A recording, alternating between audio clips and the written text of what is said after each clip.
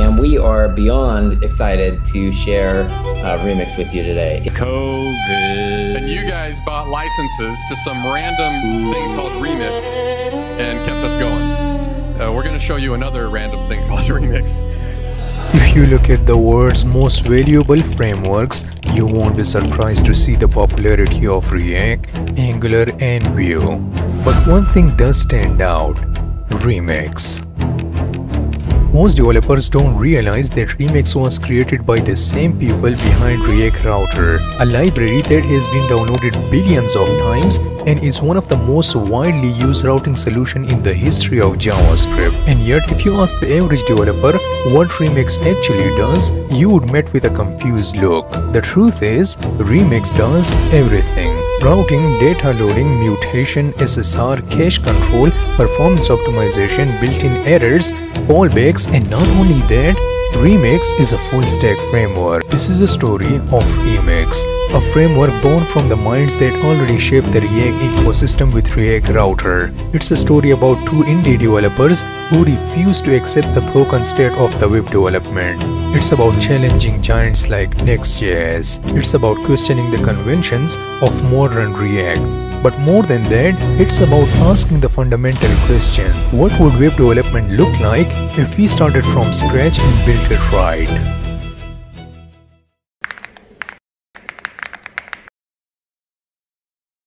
Ryan Florence and Michael Jackson were both independent developers who cared about making the web better. Years earlier, Ryan had noticed a problem with React.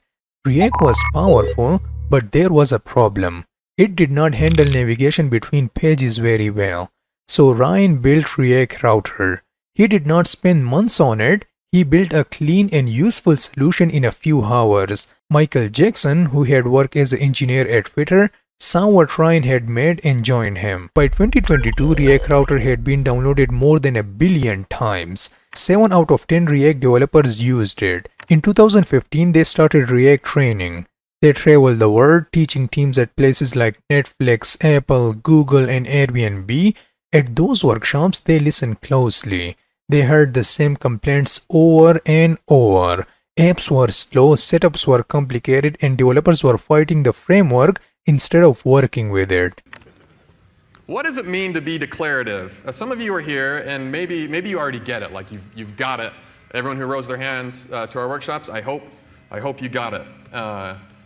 And you've seen this before at our workshops if you've been. Here's my little app.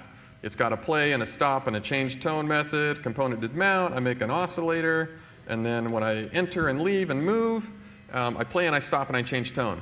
What I don't like about this code is when I look at render, I have no idea what's going on. I have to experience time, right? We really like React because we don't have to think too much about time. We just think, okay, here's a blob of state, comes from my component, comes from Redux, it comes from anywhere, and then I'm going to render it. And then when something changes, the state changes, and then I just render again. We quit thinking about time. A pattern emerged. Modern web apps were getting heavier and more complex. Developers were loading huge bundle of JavaScript into the browser. This created two big problems. First, data loading was messy. Requests often waited on other requests, forming slow chains like a waterfall. To fix that, team added extra libraries, which, you guessed it, added even more complexity. Second, performance suffered. Big JavaScript bundles made pages slow to load, especially for people with weak internet connections.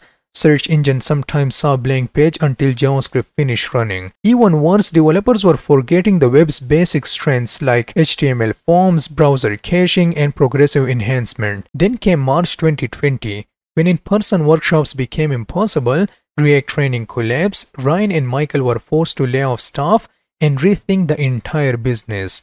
But they did not give up. Ryan started experimenting with a different way to build web apps, a full-stack approach that used the web strength. Michael joined him, and by October 2020, they released Remix. Remix launched in an unusual way. It wasn't fully free at first. Indie license was $250 and enterprise license was $1,000. The team offered paid supported license so they could keep developing it. Some people did not like the idea, other people spared and formed a tight community.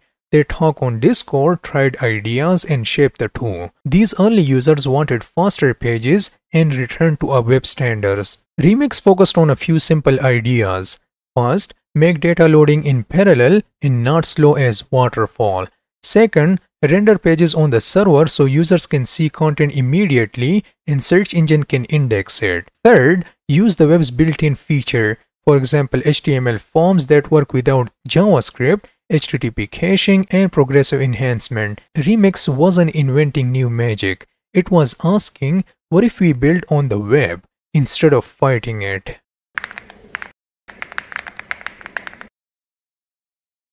In October 2021, Remix raised $3 million in seed funding. Big names who support open source stepped in. Soon after, Remix went open source under the MIT license and released version 1.0 in November 2021. Ryan called it disgustingly fast and the project was production ready. The team grew. Kenzie Dodds, a well-known React teacher, joined to help educate developers. The community exploded. Thousands of contributors, many projects using Remix, and conferences to celebrate it. Now, Shopify has always had some pretty excellent tooling for the no-code and low-code solutions. But unfortunately, the custom code area side of things, it wasn't quick and it wasn't easy, but at least it was fast. So about a year and a half ago, Shopify realized that they needed to fix this problem. And they started working on a new framework, React framework, called Hydrogen. And again, the goal was to make things quick, easy, and fast, to make a completely headless, custom code Shopify website. Now, last time I checked, though, this isn't Hydrogen Conf, this is Remix Conf.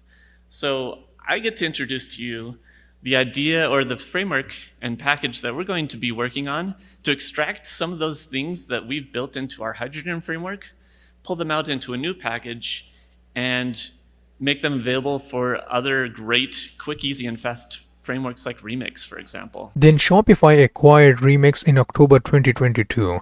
But this wasn't a shutdown deal. Shopify used parts of the Remix world already and wanted to help it grow.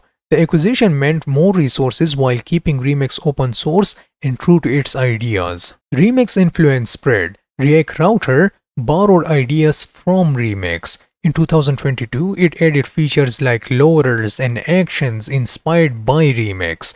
By 2024, the two projects moved even closer. Remix and React Router merged in a way. Remix framework ideas became part of React Router version 7. Suddenly, many React developers could get Remix benefits without leaving React.